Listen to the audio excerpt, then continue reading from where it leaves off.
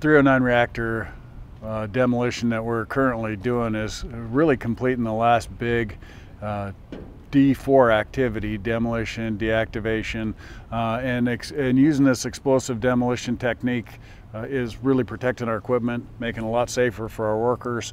And it's really driven out of our workforce ideas. You know, they're coming up and trying to identify what's the best, most cost-efficient, safest way to perform our work. And this was one of it.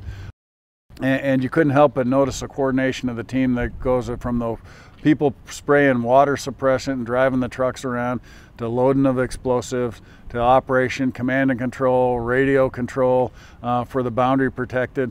The Hanford Patrol's been supporting us to isolate this area and just to make sure that we don't allow anybody into our area. Very well planned activity.